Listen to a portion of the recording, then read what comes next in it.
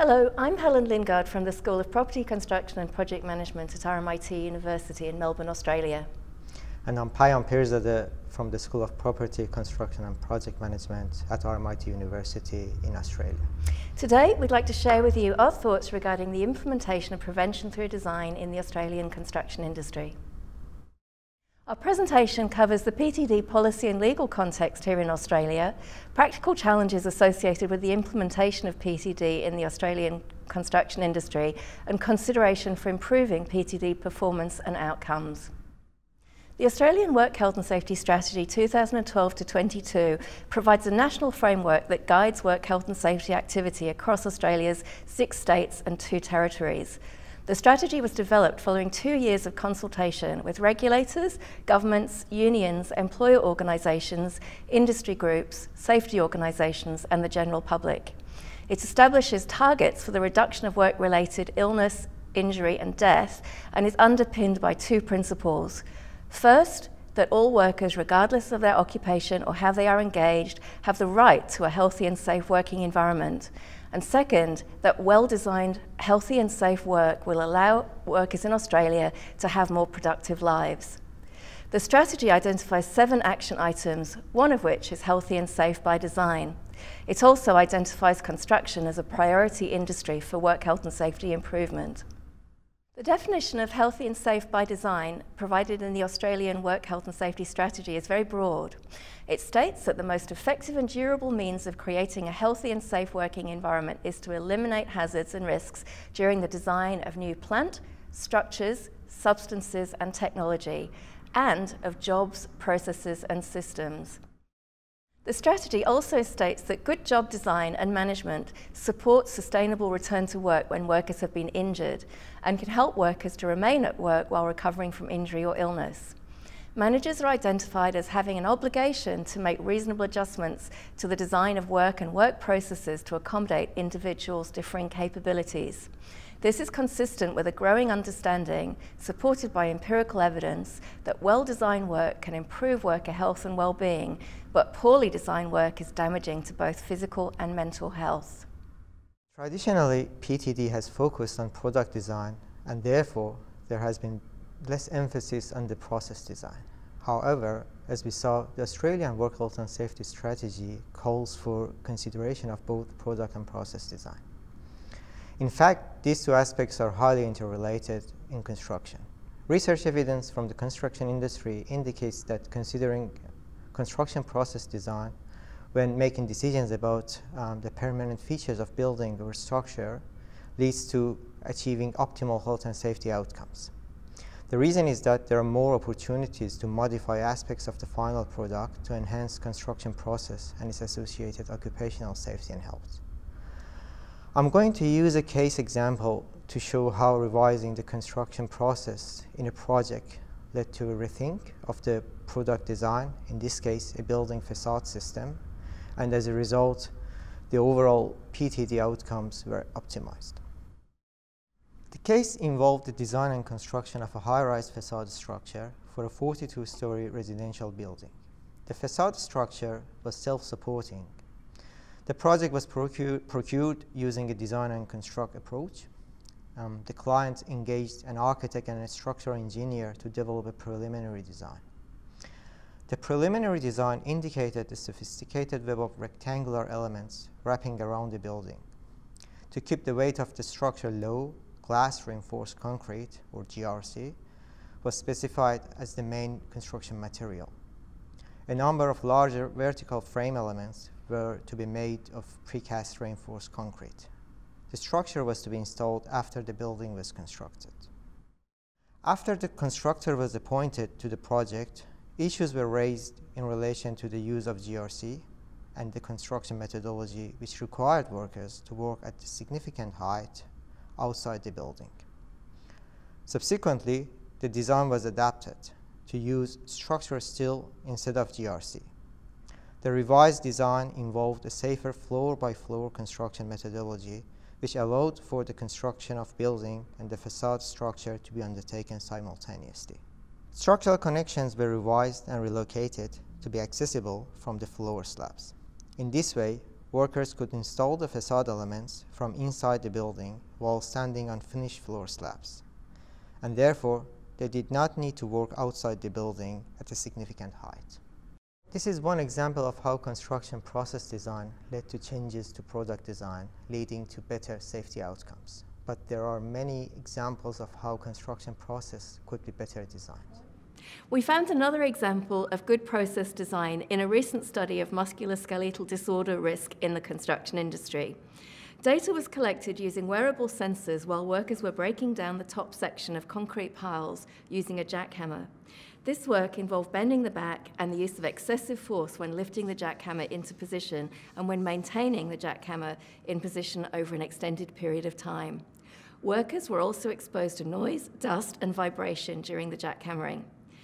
In this case, an integrated debonding material to be incorporated in the pile around the steel bars above the cutoff level before the concrete was poured. This would reduce the duration of jackhammering for each pile, but not eliminate it altogether. Also, to be effective, the debonding material had to be correctly installed when the concrete piles were poured. If it was not correctly installed, pile breaking would involve significantly greater time and increased injury risk. An alternative chemical pile breaking technology could be used that eliminates the need for mechanical braking with a jackhammer altogether. The system shown uses a system of breakers installed at the desired cutoff position before pouring concrete. Once poured, an expanding agent is introduced into the pile through carefully positioned ducts, which deliver chemicals to the breakers. The expansion breaks the pile at the desired cutoff position in the ground. The pile top can then be mechanically lifted off without the need for jackhammering. The use of alternative braking methods such as this eliminates the serious health and safety hazards associated with jackhammering and also potentially improves quality and production efficiency. From the early 1980s, Australian work health and safety legislation moved away from a detailed prescriptive approach in which specification standards required the adoption of particular technical solutions for work health and safety risks. It adopted a more flexible approach in which duty holders can decide how best to comply with broad-based general duties relating to work health and safety. The Australian work health and safety legislation includes a primary duty of care for any persons conducting a business or undertaking to ensure, so far as is reasonably practicable, the health and safety of employees, other people whose health and safety could be impacted while working at their business or undertaking, and other people whose health and safety could be impacted by the work of that business or undertaking. Thus, in Australia, PCBUs have an overarching duty of care to employees, contractors, subcontractors, and other people who could be impacted by their business activities. The legislation also establishes additional duties for PCBUs that design plant, substances, or structures. In relation to structures, designers must ensure, so far as is reasonably practicable, that the structures they design are without risks to the health and safety of people who construct and also who use the structure for the purpose for which it was designed. Importantly, the duty is also held in relation to people who carry out any reasonably foreseeable activity in relation to the manufacture, assembly, or use of the structure, who engage in the proper demolition or disposal of the structure, and other people who are exposed to the structure and whose health and safety may be affected. This means that designers must consider the health and safety of people who interact with structures they design across the entire life cycle of these structures. They must also consider risks to people directly involved in the structures, either as constructors, users, or demolition agents, as well as others whose health and safety could be adversely affected by being in the vicinity of and exposed to the structure.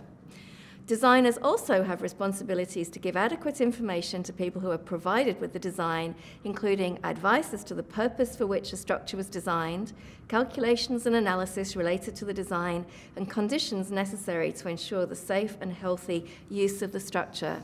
So Payam, can you explain to us what compliance with these laws looks like in practice?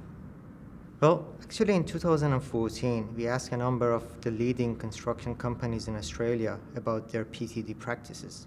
Here, you see a list of the practices frequently applied by the companies. PtD is mostly implemented as part of a staged review of the design process. The reviews are typically undertaken at concept design, detailed design, and at pre-construction stages. Risk registers and spreadsheets are mainly used to record the health and safety risk information and communicate it to other stakeholders down the track. Some companies have also developed databases of effective PtD solutions. However, we also found that sometimes these practices are implemented late during the design process, when often it is too late to make fundamental changes to the design. Because decisions are already made about aspects of the design and therefore opportunities for change are limited. Thus, these practices do not often deliver optimal PtD solutions. You may have seen this diagram before. It was developed in the 1990s and has been widely used in support of PtD. It's widely understood that the ability to influence safety is highest at the early stages of a construction project and diminishes quickly as the project progresses through the conceptual and detailed engineering stages. By the time a project reaches the procurement construction stage, the ability to influence safety has dramatically reduced and important risk reduction opportunities may have been lost. This theory was tested in a piece of research undertaken by RMIT as a subcontractor to Virginia Tech and supported by the US Centers for Disease Control and Prevention and the National Institute for Occupational Safety and Health. The research looked at 23 construction projects, 10 in Australia and 13 in the US. 288 interviews were conducted, 185 in Australia and 103 in the US. For each building or facility, a score was generated that reflected the quality of risk controls implemented during construction. This score was based on the hierarchy of control. The highest score was given for solutions that eliminated risks altogether.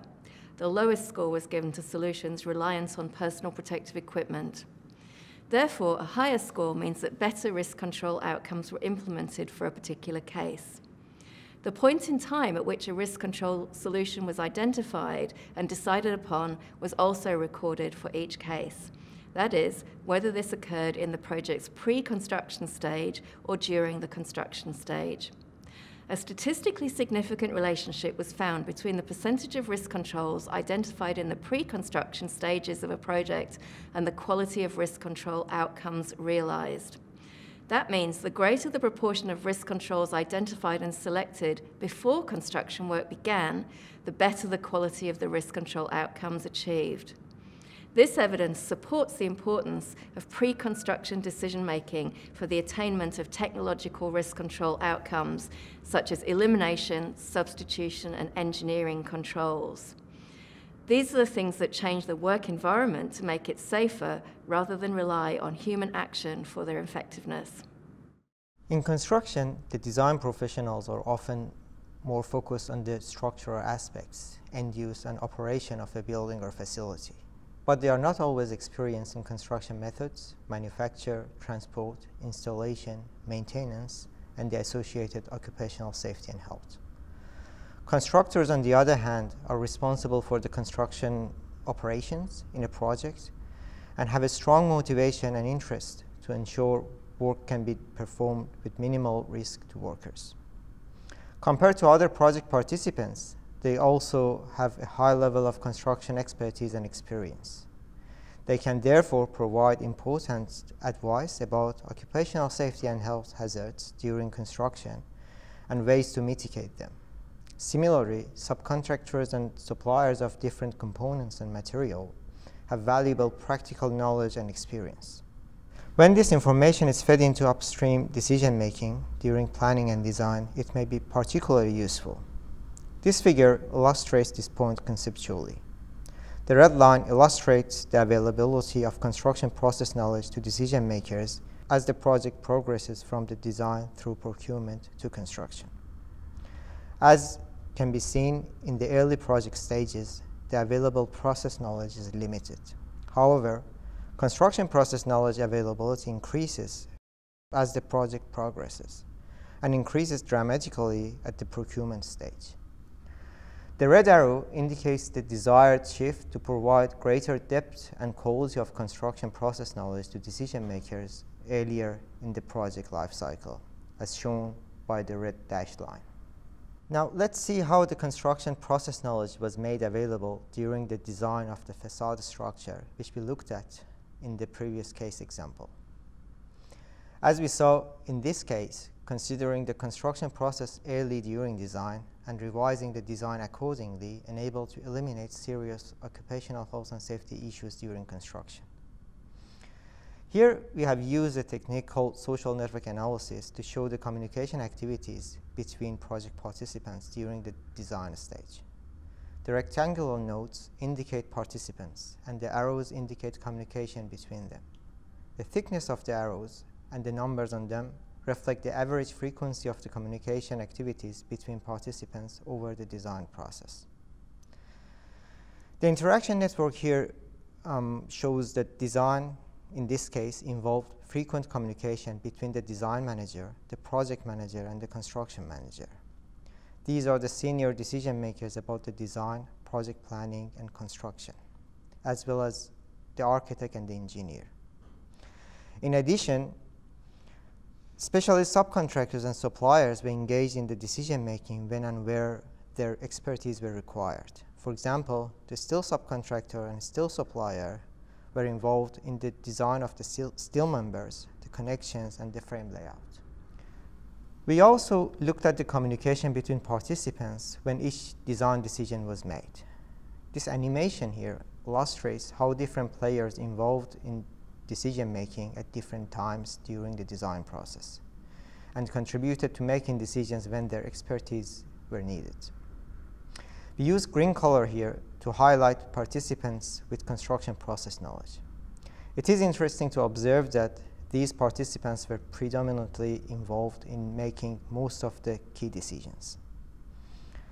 We often think of the design process as being very static and linear and involve participants from traditional design professions, for example, architects and structural engineers. However, as we see here, design is in fact more complex because there are all these different groups who influence design decision-making in various ways at different times. And in this case, indeed, participants with construction process knowledge were particularly important and influential for achieving good health and safety outcomes. So we just saw how dynamic the design process is. Design involves a number of different decisions, and the decisions are not independent of one another. They are interrelated, in fact. So making one decision has implications for subsequent decisions. We tried to show this point in this diagram by the blue boxes and the arrows between them at the top. At the same time, the decisions are made by participants in the project. The participants interact and share information which feeds into the decisions. We have shown these interactions and the participants at the bottom of the figure by red dots and the arrows. Therefore, design is really a complex process when we consider all these interdependencies. We have got to understand that each of these participants have their own interests and objectives, and we cannot assume that their requirements and interests are all aligned during the decision-making. We need to recognize the trade-offs that are sometimes needed to be made between the stakeholders' interests and consider the way that those trade-offs impact the PtD outcomes. An example of this is the trade-offs which were made between construction safety and end-use safety during the construction of a train station in Australia.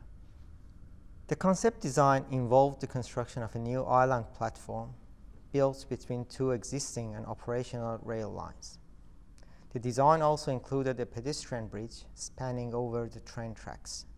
The bridge provided access to the platforms through stairs at both ends and in the middle. Disabled access to the platform was provided by lift.